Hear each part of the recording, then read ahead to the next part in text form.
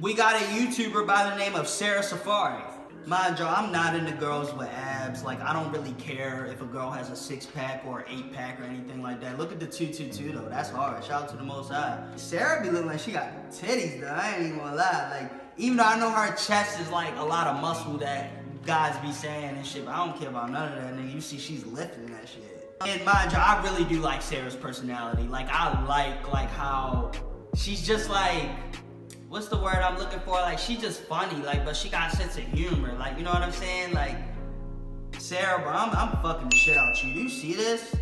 Like, Sara, let's get, like, Sara, come on out. Like, I'd crush. Fuck all that.